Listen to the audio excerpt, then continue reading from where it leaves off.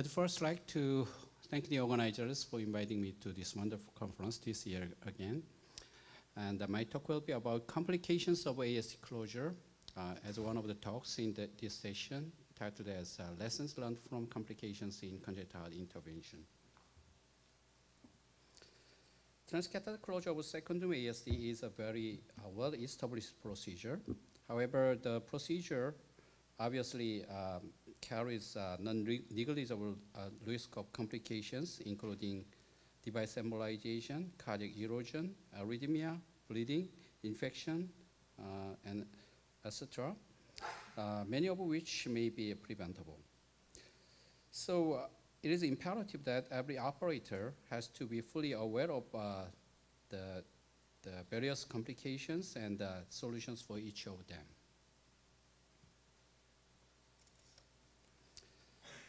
There have been efforts to clarify the details of complications associated with the ASD closure and thereby reduce the occurrence of the preventable complications.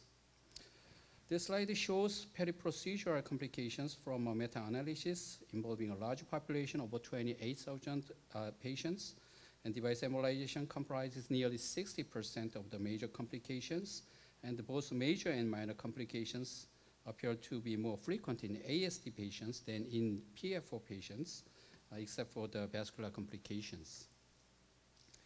Arrhythmia and cerebrovascular events were the leading cause of the complications at follow-up. Interestingly, both were far more frequent in PFO patients, which may reflect the different nature of the underlying disease rather than the procedure or device itself. In the MAUD database, also the device embolization was the most frequent complication, followed by erosion, device malfunction or malposition, and arrhythmias. Because of the time limitation, I would like to focus on device embolization, erosion, and arrhythmias today. I believe the prevention of complications starts from following the routine process of the procedure, which is already established very well. First topic is device embolization. Device embolization during or after ASD closure procedure have been reported to occur in 0.5 to 1% in early series. Several risk factors have been suggested, including larger size of the device, defect, and rim deficiency, especially in the IVC rim. An embolized device can be retrieved in the cath lab without a significant adverse event in many cases. Otherwise, should be retrieved surgically with concurrent closure of the defect. In case of device embolization, stabilizing the device in the safe location is first thing to do. You may snare the RA hub from the beginning. However, gripping the wire mesh using a bioptom is usually faster for initial stabilization to prevent further migration. Simultaneously, team members other than the operators may take actions like a call for surgical backup, ensure proper anticoagulation, and preparing for cardioversion just in case. Then you can take time for a detailed strategy to retrieve the device, including some special techniques. This slide shows various measures to stabilize the device position in a safe location using a bioptom, guide wire, or a pigtail catheter before subsequent snaring of RA hub. So the cath lab should be properly equipped with various rescue tools. Retrieval of an embolized implanted type device usually requires snare technique, and you may encounter difficulty in pulling the device back into the sheath because of latching of the snared hub of RA disc at the orifice of the sheath. A couple of technical tips are known, such as beveling the tip of the sheath, using a right-angled catheter, and the use of a larger sheath. I'd like to introduce some case examples. The first case is a young lady with a large ASD. I was invited to help the ASD closure procedure in a provincial hospital. Transthoracic echo showed a large defect sized up to 36 millimeter. The defect was closed without difficulty using a 38 millimeter implant septal occluder which was the largest available device at that time. Device position was stable on Minnesota wiggle, and they released the device. However, the device embolized 5 minutes after release, and then further migrated to our right ventricle. We attempted catheter manipulation to provoke premature ventricular contractions, and by doing that, the device came back to right atrium, and we could snare the device in right atrium. However, it was impossible to take the device into the sheath because the hub of RA disc latched on the orifice of the sheath, even at multiple attempts with manipulating the snare catheter and sheath in different ways and different positions.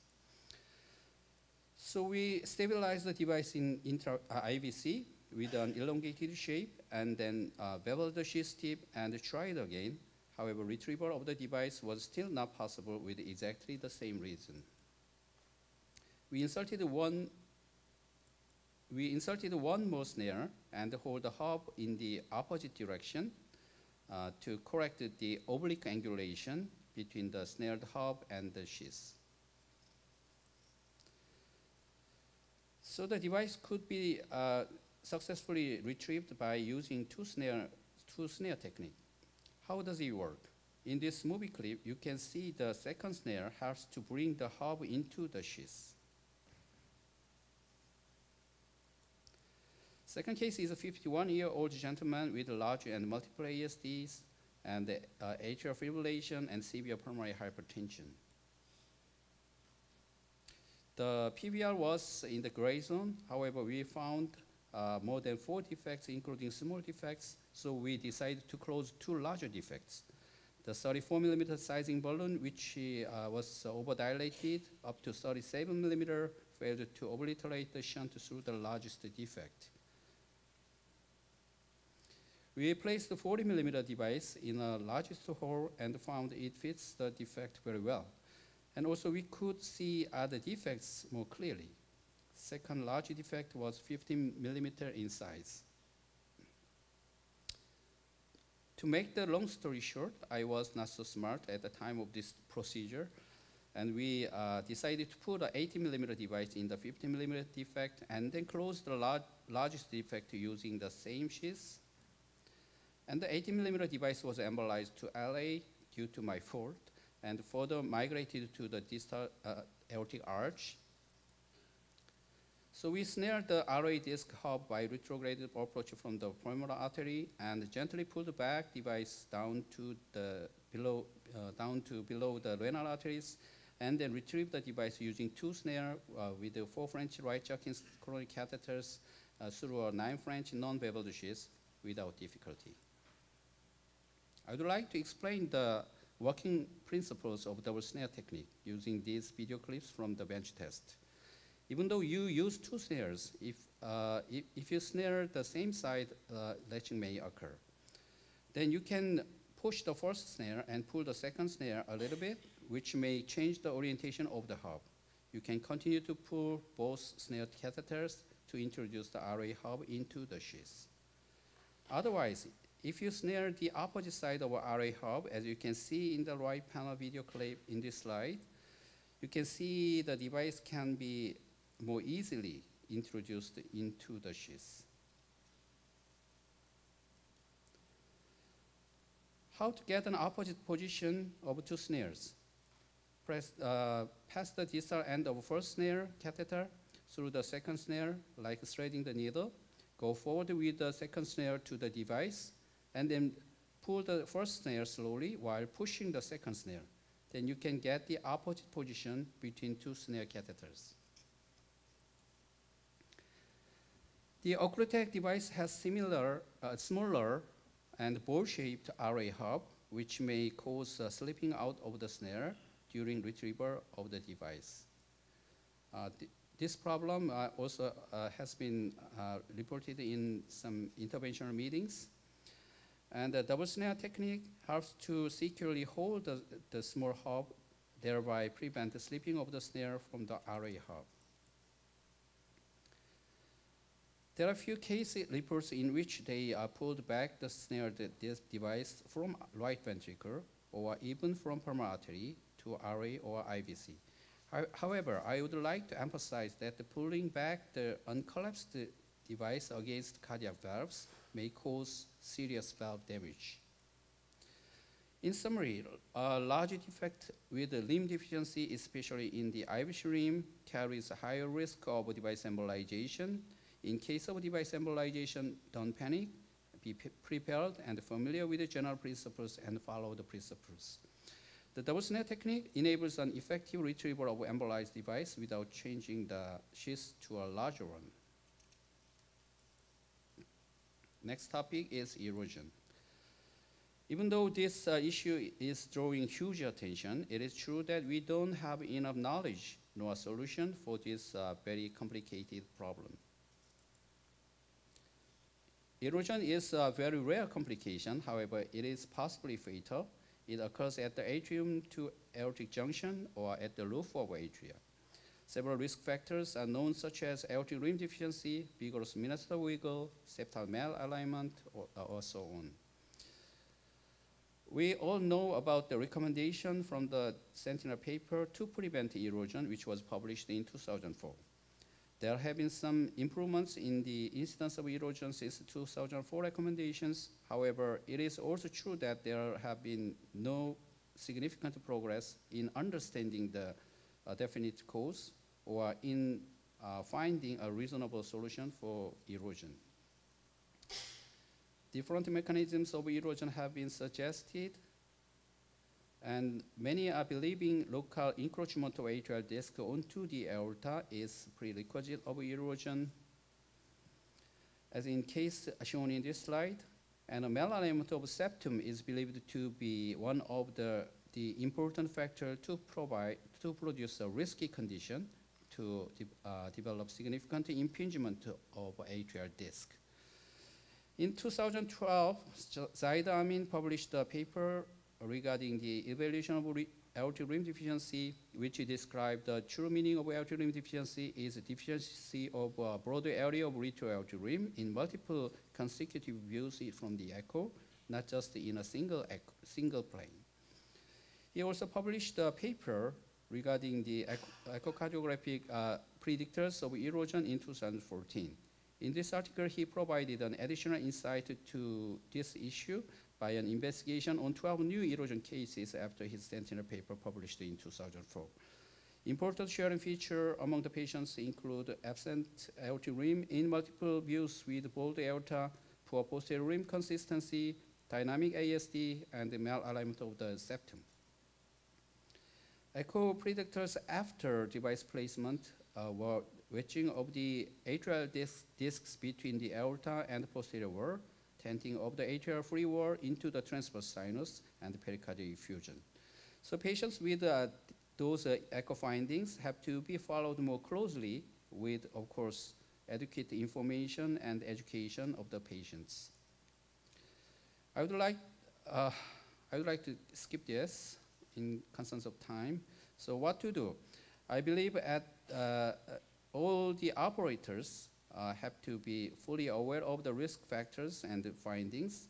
Accurate morphologic diagnosis is very important so that identify high-risk patients, follow the instructions for use, and last but not least, properly educate patients and parents for warning signs of erosion.